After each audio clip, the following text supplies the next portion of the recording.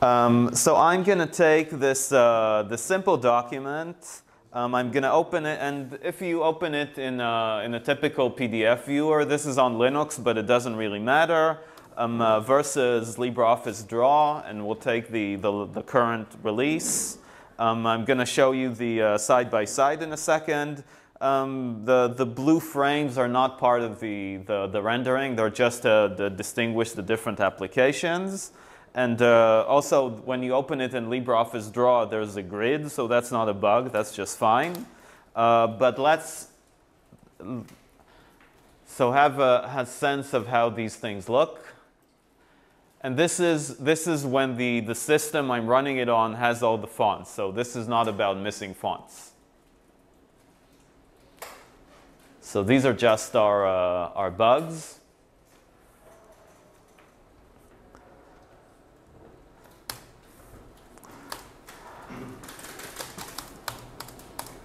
Okay, so what problems are we seeing here? There are issues with positioning, issues with spacing, issues with font selection. We're not choosing the right fonts. There's overlap of words, and that's just the immediately visible ones. There's also the fact that we're not reconstituting the document structures. So like Jaume was saying before, there are stretches of text, but not paragraphs one after another, and other structural features. Yes? Can I ask a preliminary question? Do you have the same rendering results if you open the PDF from Writer using the... so they would be extremely similar, yes.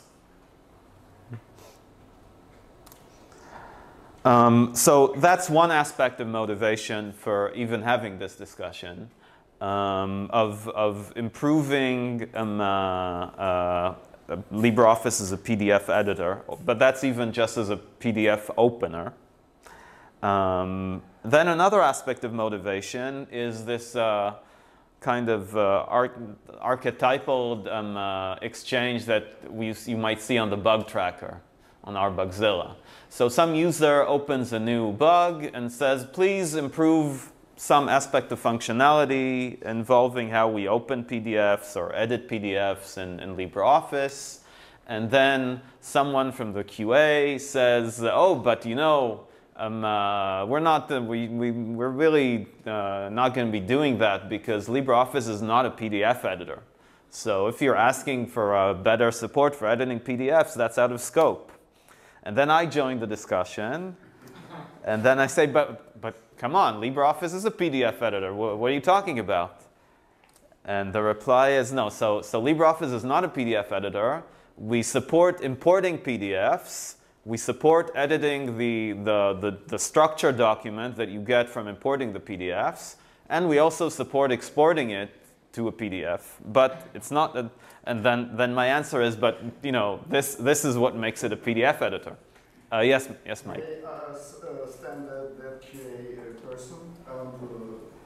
So no, not necessarily. It's not the same person every time. Plus, I'm going to present these arguments in a more convincing manner in a second. This is just an archetypal exchange, which motivates this talk.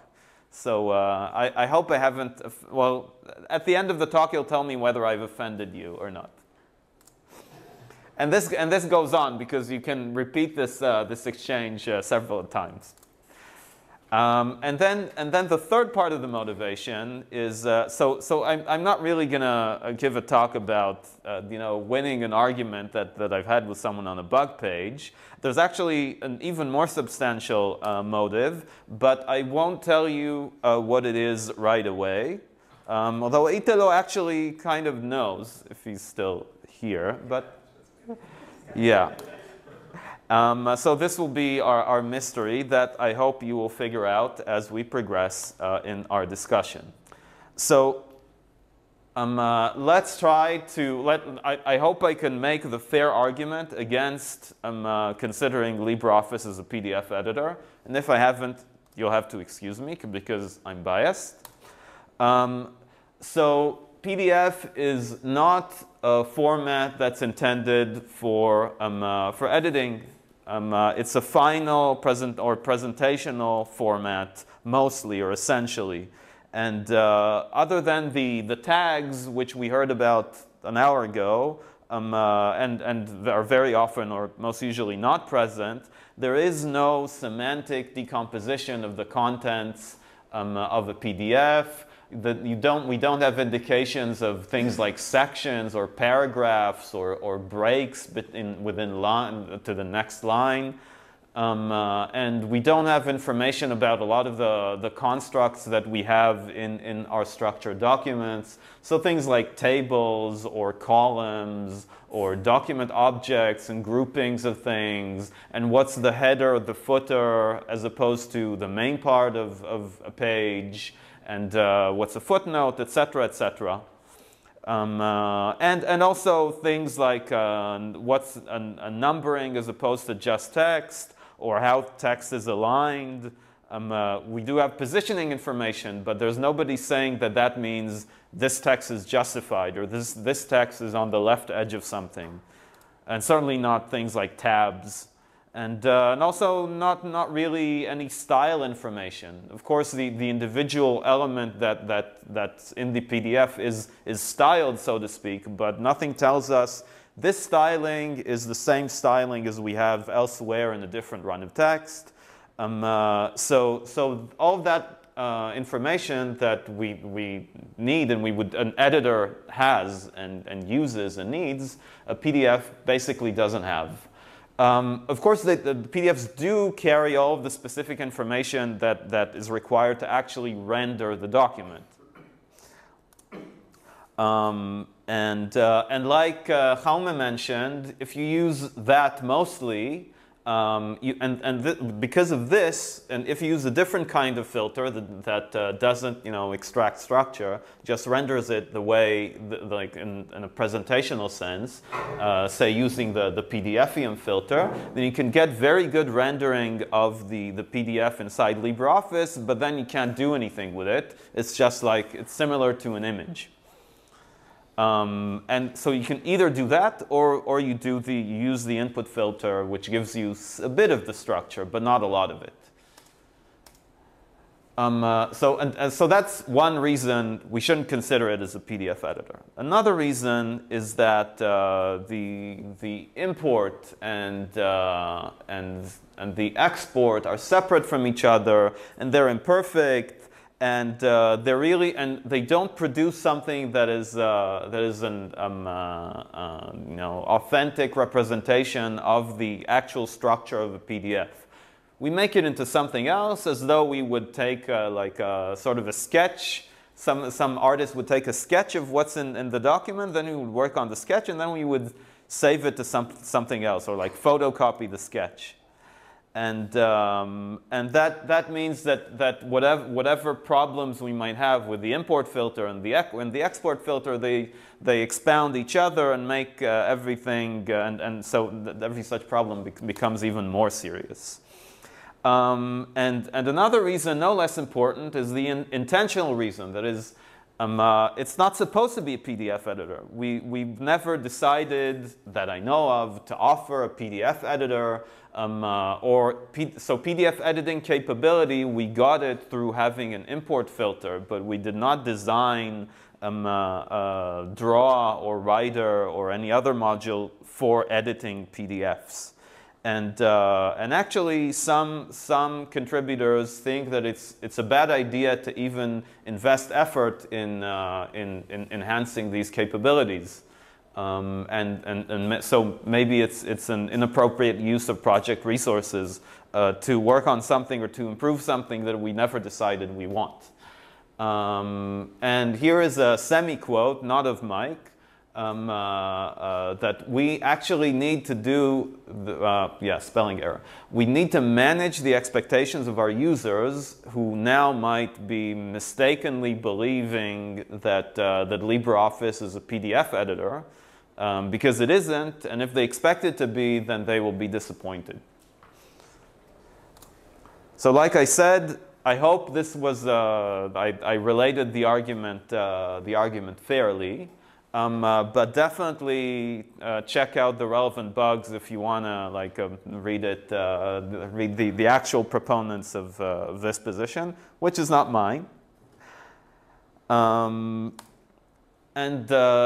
now, so I want to think together with you about this question and put it in perspective through several prisms. One of them is functional, that is, how relevant are we, or how relevant is LibreOffice to the use cases that people do PDF editing in. Then also something more formal. So what is it?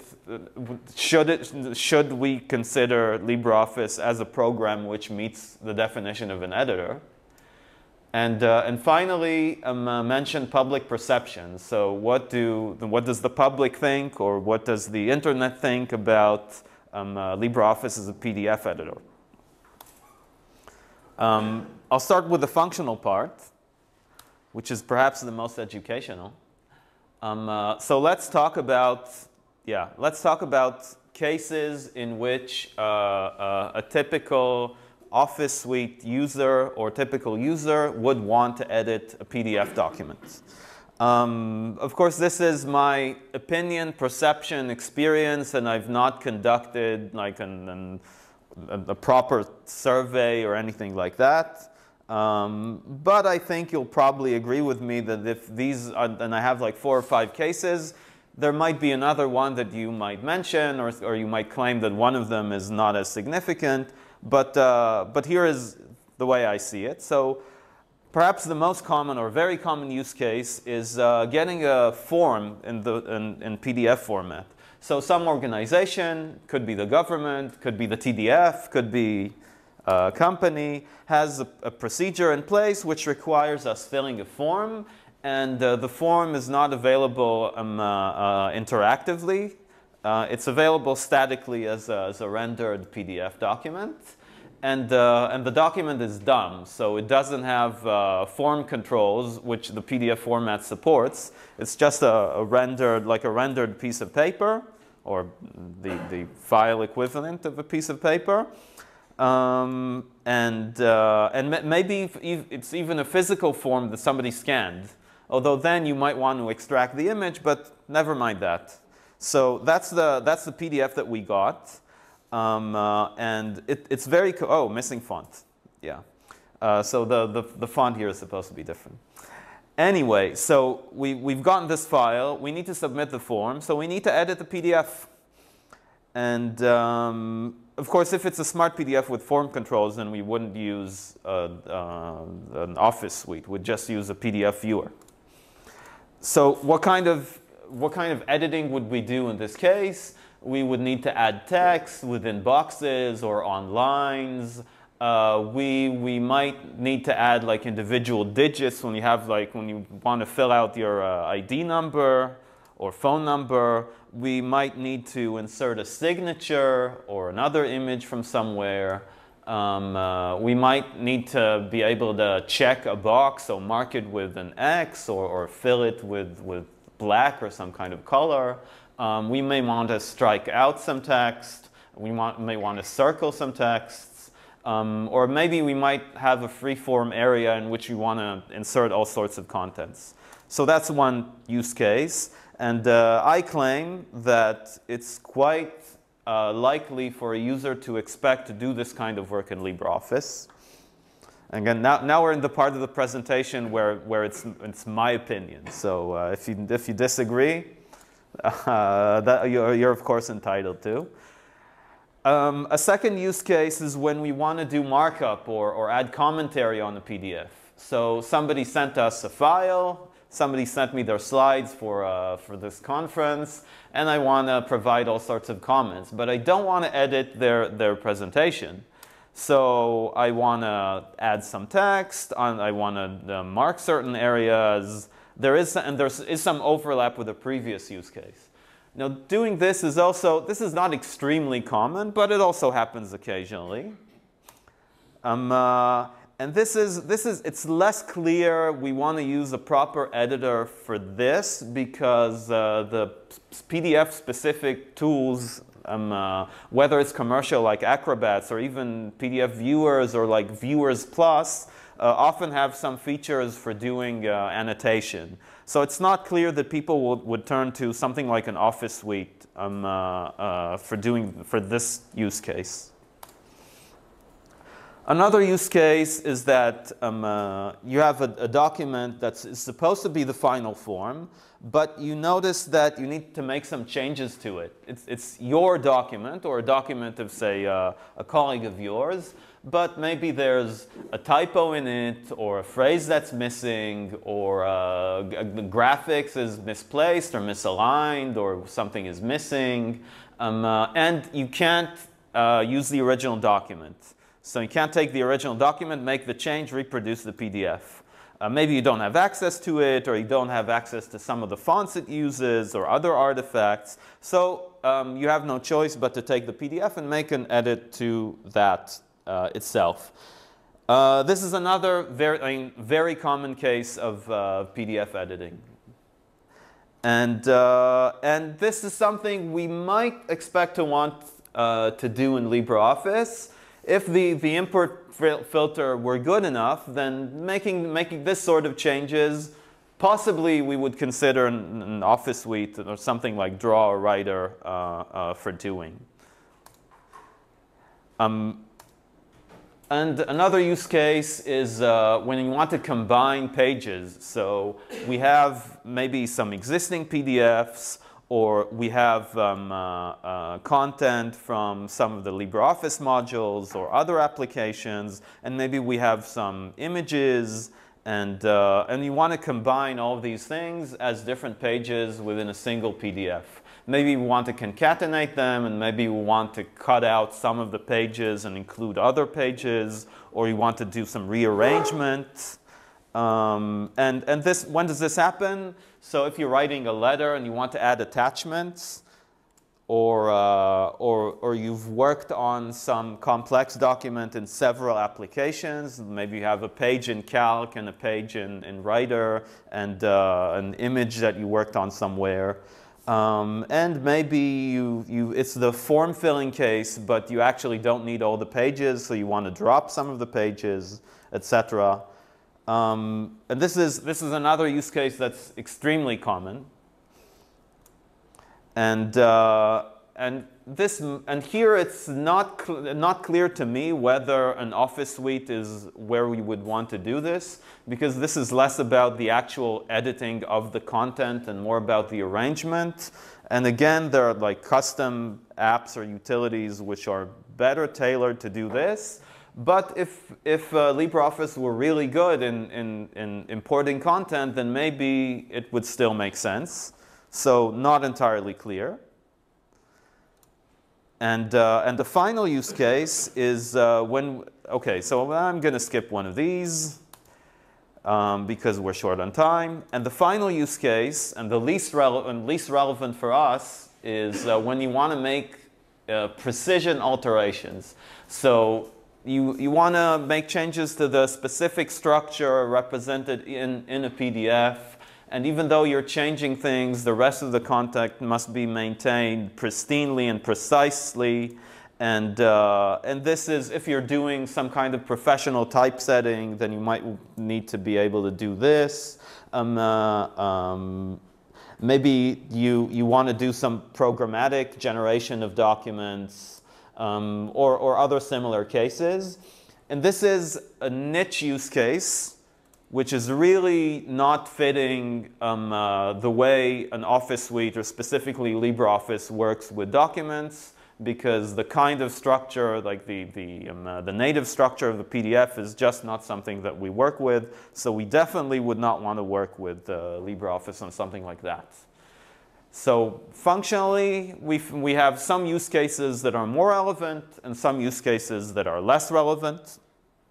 And this is independently of how well we can import PDFs. So that was the functional part. And now for the formal part, then so if we look at the dictionary and we look for the definition of an editor, then here are a few definitions of what an editor is.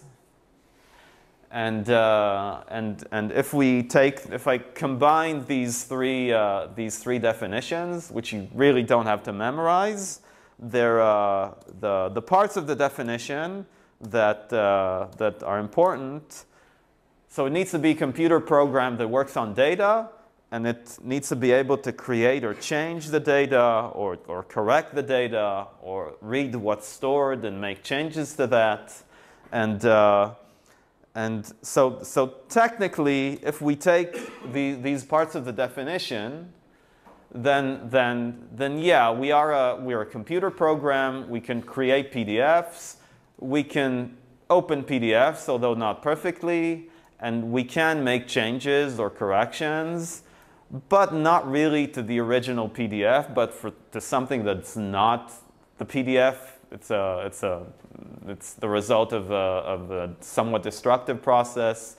And plus, we have so many issues and the things that are introduced by the import filters that it's hard to say we really can properly make these changes.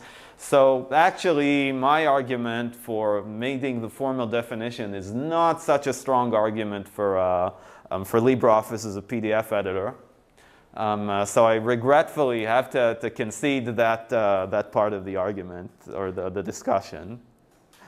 But now is the more interesting part. So public perception.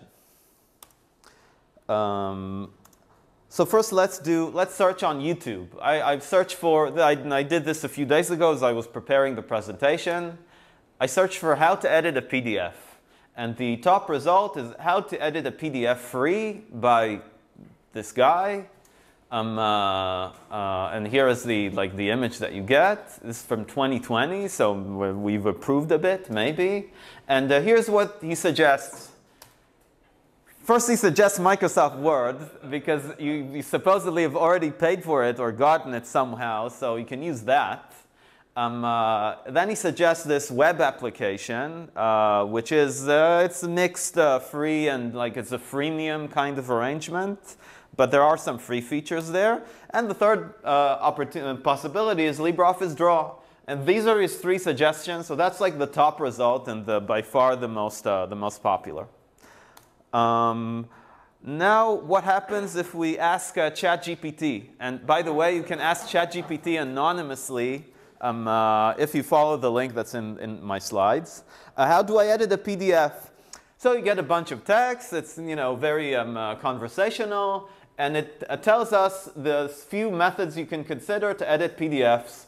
And these are a few applications. Some of these are online. And we're not on here at all. So, but Google Docs is. And we're not that bad compared to Google Docs. And I don't know about Preview. So I asked it another question. Because that's all commercial software. So how to edit a PDF with FOSS. And now it said this. To edit a PDF with FOSS, you can follow these steps. Install an editor and then use the editor. So which editors does it suggest? We're number one, so Microsoft somehow likes us. PDFSim, Inkscape, and Scribus. And we won't go into comparison of all of these, but we're the top FOSS suggestion from ChatGPT. And then let's also do a plain web search on how to edit a PDF file.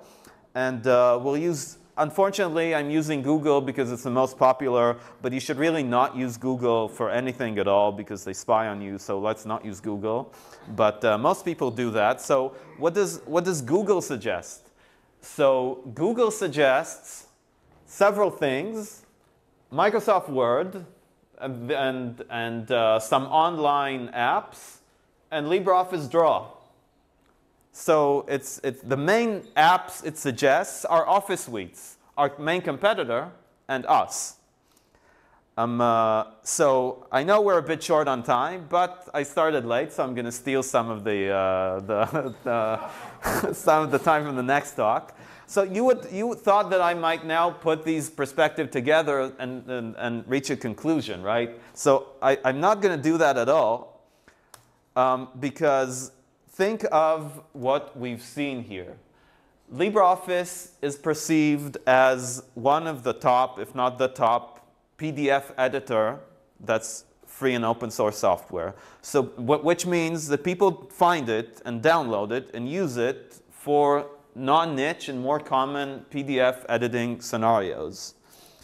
And that means that even though we've never made the decision for this to be the case, we sort of have an extra variant of a module, so especially in Draw. So it can be either Impress for presentations, Draw for drawings, or the PDF editor module, which is Draw for drawings. And effectively, we have that.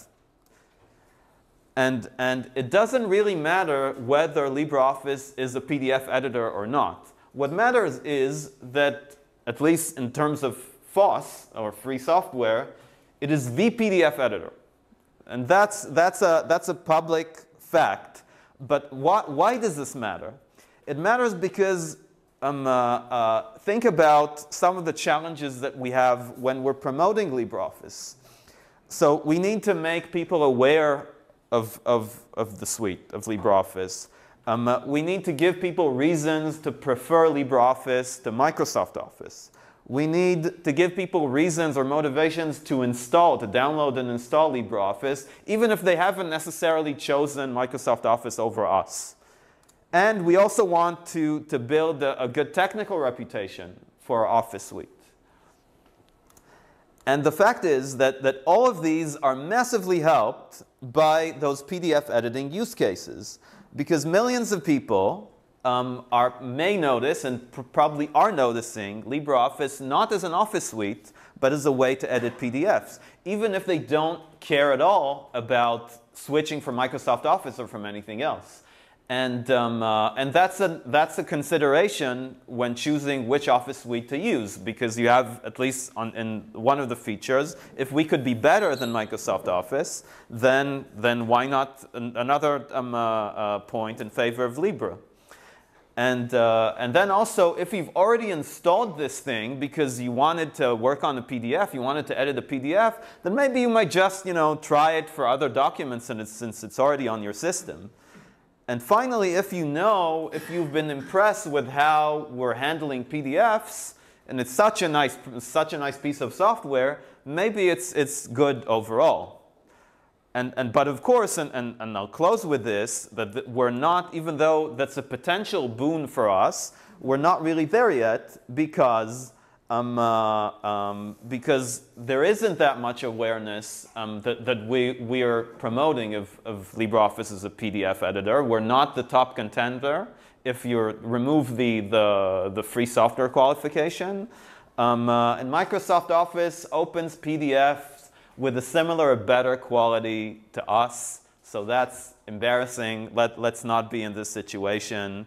We're not encouraging people to download LibreOffice as an editor of PDFs. And finally, the impression that people might get is that I'm so annoyed by some of these PDF import bugs that I'm seeing when I try to use Draw as the PDF editor, that I doubt whether the rest of LibreOffice is really all that good. So the boons are also like detriments if we don't handle this or invest effort here. And so with not very significant but not terribly extensive coding effort, we can convert all of these detriments to the benefits from the previous slide. And with this, I will end my presentation, and thank you very much.